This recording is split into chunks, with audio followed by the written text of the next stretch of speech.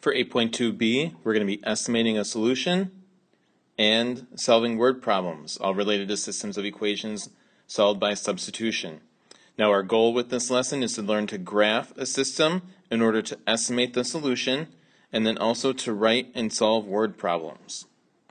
So let's take a look at a couple examples where we have to graph a system in order to estimate where the solution would be, and then we'll also look at some word problems as well. For our first example, we have the equations x minus 4y equals 4, and then we also have 2x minus 3y equals negative 3.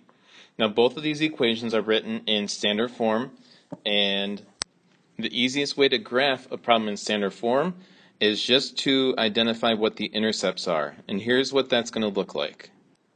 We know that the y-intercept is going to be at an ordered pair where we have 0, comma, something. We don't know what that something is yet, but that's what we're trying to find.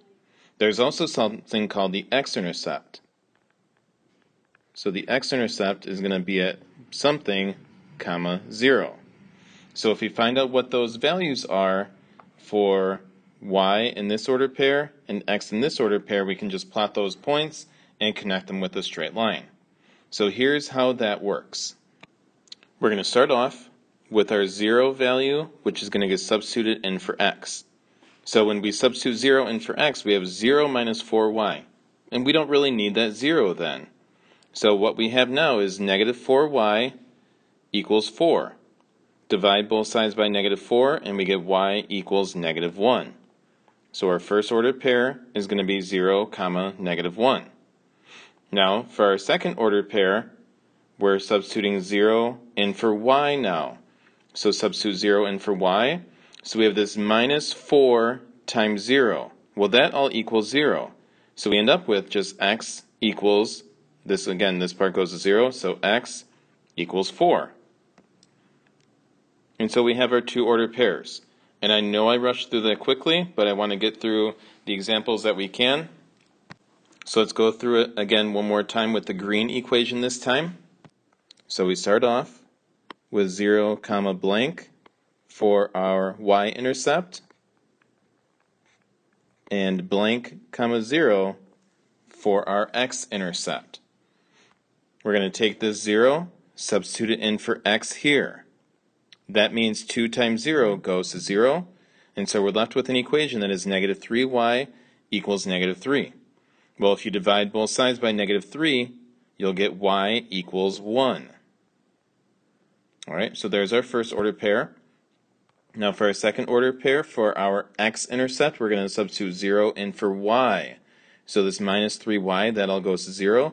So we have 2x equals negative 3. 2x equals negative 3, divide both sides by 2, and we get x equals negative 3 halves. So now what we need to do is we need to plot these 4 sets of points. We want to connect the purple points to make one line and the green points to make another line and see where they intersect. So I drew my coordinate grid. Now I'm going to go ahead and plot my 2 purple points. So for 0, comma, negative 1, that's going to have me just go down 1 unit on the y-axis, and put a point there. And then for my x-intercept at 4, comma, 0, that just means to go right 4 units. And I put my next point there. Now what I do is I use my straight edge to draw a straight line connecting those points. So there's my purple line, and now I go ahead and connect, or I plot my green points and connect those as well. My first order pair is at 0, comma, 1, so that's up 1 unit from the origin.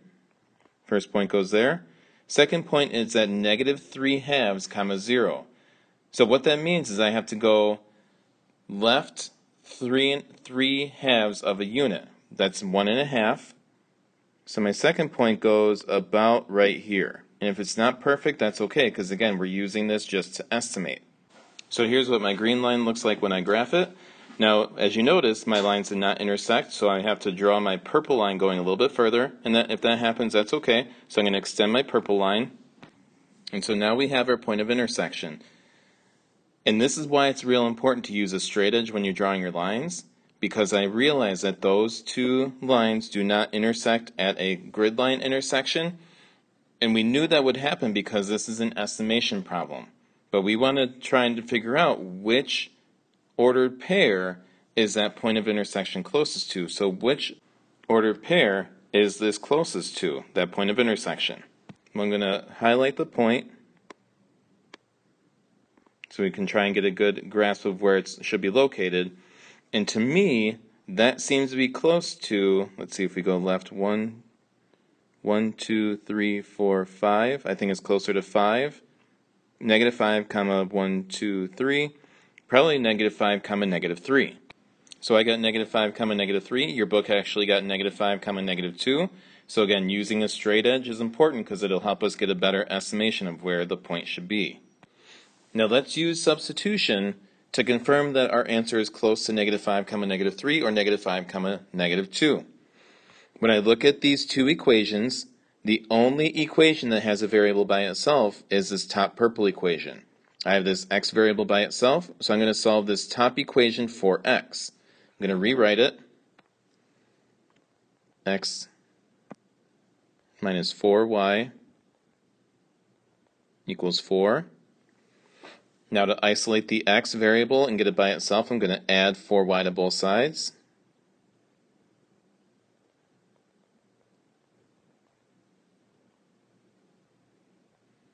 So I get x is equal to 4y plus 4. Now what I do, I take this 4y plus 4 and substitute it in for this x here. So I have 2 times 4y plus 4 minus 3y equals negative 3. Now I'm going to distribute. So when I distribute, I'm going to distribute my 2 to the 4y and to my plus 4, giving me 8y plus 8 minus 3y equals negative 3. I'm going to combine my like terms. My like terms are going to be 8y and minus 3y. That's going to give me 5y plus 8 equals negative 3. I'm now going to subtract 8 from both sides.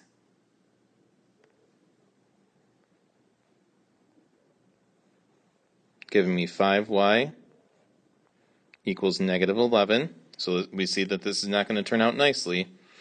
But 5y, divide both sides by 5.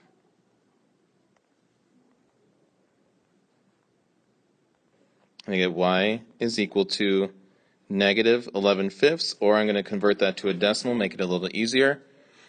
Mixed number, 2 and 1/5. And so we see that negative 2 and 1/5, somewhat close to negative 3. The book was probably a little bit more accurate, that it should have been closer to negative 2. All right, so we have our y value. Now we want to substitute this y value back into this equation here and solve for x to see if we get a number close to negative 5. And since I'm running out of room, I'm just going to show that work over here. So I have x is equal to 4 times, I'll go back to the improper fraction, negative 11 fifths plus 4. 4 times negative 11 fifths, so it gives me x is equal to negative 8.8 plus 4, so x is equal to negative 4.8. Okay? Negative 4.8, pretty close to negative 5. So my final ordered pair then would be negative 4.8 or negative 4 and 4/5, comma negative 2.2 or negative 2 and 1/5. Probably not the best way to have a decimal and a fraction both in an ordered pair, but we know that they're both rational numbers, so it ends up being okay. For our second system of equations, we have x minus 4y equals 2, and then we have 3x plus 2y equals negative 6. So again, we're finding our x-intercept and our y-intercept for both of these. So we're going to have 0, comma blank, and blank, comma 0, and we have to fill in the blanks. So for our first equation in blue, starting off, substituting 0 in for x, and that leaves us with negative 4y equals 2. Divide both sides by negative 4, and we get y is equal to negative 1/2. Then for our second order pair, we have blank, comma, 0. So here we're substituting 0 in for our y value of our order pair. So that all goes to 0. So we're just left with x equals 2. So our two ordered pairs are 0, negative 1/2 and 2, 0. Now for our red equation, we have to do the same thing. Again, 0, blank and blank, 0. So first of all, we're going to substitute 0 in for x. So 3 times 0 is 0, leaving us 2y equals negative 6. Divide both sides by 2, and we get y is equal to negative 3. And then for our other ordered pair, we have blank, 0, substituting 0 in for y here. So substituting 0 in for y here. That goes to 0, so 3x equals negative 6, so x is going to equal negative 2. So here's our two pairs of numbers, 0, negative 1/2 and 2, 0 for blue, and then 0, negative 3 and negative 2, 0 for red. So we're going to draw a coordinate grid, plot these points, draw lines connecting the points to see where approximately they intersect. And hopefully this works out well, because I just made up this problem. So for blue, our first point is 0, negative 1/2. So we start off by dropping down a half a unit and placing our first point there. And then 2, 0 is going to go about right here. And now we can go ahead, draw a line through those points. So there's my first line in blue. Next I have 0, negative 3 and negative 2, 0. So 0, negative 3, drop down 3 units. First point goes about right there. And then negative 2, 0 goes to the left 2. Let's try that again. Second point goes right there. And now again, draw lines connecting those points. Alright, so not perfect, but close enough. And so here we have our two lines and our point of intersection being right here. So if I were to guess where that point would be, I would say it's about at negative 1, negative 1. That's my guess. That's my estimate of where those lines are going to intersect. But now we also need to identify exactly if that estimation is close or if we need to do a better job. So we're going back and we're solving this system using the substitution method that we learned about in our video from Friday. So when I look at these two equations, I have a coefficient of 1 here, and I know that because it's invisible, coefficient of minus 4 here, coefficient of 3, coefficient of plus 2. The only equation where I have a variable with a coefficient of 1 is this first equation for x. So I'm going to solve this first equation for x to get x all by itself. So I'm going to rewrite it over here. X minus 4y equals 2. And now to get that x by itself, I'm going to add 4y to both sides. These will cancel, leaving me x is equal to 4y plus 2. Alright, so there's my first equation. X is equal to 4y plus 2. Now I'm going to take this expression here, this 4y plus 2, and substitute it in for x in the other equation. So here's what that will look like. So instead of 3x, we have 3 times the quantity 4y plus 2 equals negative 6. To solve this, we first have to distribute, and we're going to distribute the 3 to 4y and the 3 to plus 2, giving us 12y plus 6 plus 2y equals negative 6. I'm going to combine my like terms. Like terms are 12y. Let's try that again. 12y and 2y. And my 6, it's supposed to be 2 lines under the 6. My 6 is not a like term. So when I add those together, I get 14y plus 6 equals negative 6. So now I have to move my plus 6 over to the right. I'm going to scroll down. So I subtract 6 from both sides. I get 14y equals negative 12. Divide both sides by 14. These cancel. Give me y is equal to negative 12 over 14. Simplifies to negative 6 over 7. Okay, so my first part of my ordered pair is going to be negative 6 over 7. I need to figure out now what my x value is going to be. So I'm going to take this negative 6 over 7 and I'm going to substitute it in to this y right here to help me solve for x. So I'm going to copy this down, but I'm going to bring it down. So I'm going to write in the lower right hand corner, x is equal to 4. Instead of y, I'm going to use my value for x, which is negative 6 over 7, plus 2. So again, x is equal 4y, 4 times the value of y, plus 2, plus 2. Now I solve this for x. Start off by multiplying 4 times negative 6 over 7. So x is going to be equal to, let's see, negative 24 over 7. Bring down the plus 2. I'm going to rewrite this as a mixed number, just to make it a little bit easier to work with. So x is equal to negative 3 and 3/7 plus 2. So when I combine those, I get x is equal to negative 1 and 3/7. So that's my value for x over here. Not the prettiest ordered pair that we've ever come across.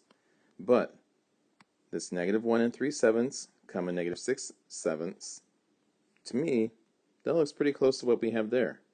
It's not perfect. This graph is definitely not perfect, but it's pretty close to what that ordered pair would seem to be. Alright, so here is our estimation. Here is our actual answer. And we can see that these values here are pretty close to these values here. It's not perfect again, but good enough. Good enough for an estimation. Now initially when I was planning on making this video, I was planning on getting to solving word problems as well. We're just going to get rid of that. We're going to get rid of that.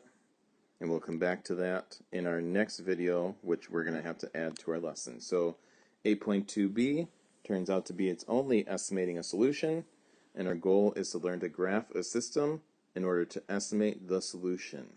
Write down any questions that you might have. I know that the x and y intercepts might have been a bit confusing, but make sure you ask questions so that we can address any questions or concerns that you might have in class.